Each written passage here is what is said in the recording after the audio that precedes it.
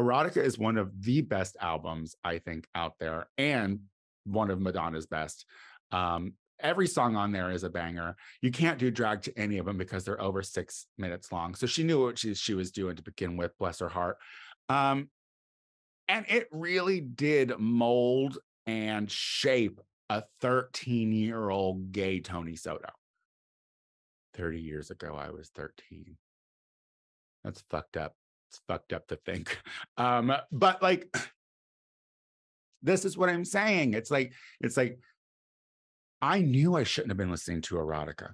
I knew that like the higher ups and adults would be like, that is not what you should be listening to. Purity, purity, purity. But I'm going to tell you, I have more liberal ideas and thoughts about sex now because of Madonna.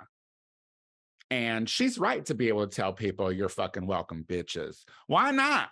And leave her fucking face alone. When you're as rich as Madonna, you can look as ridiculous as you want.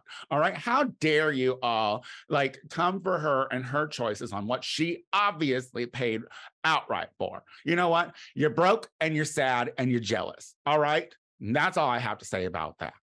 Tony Soto Show.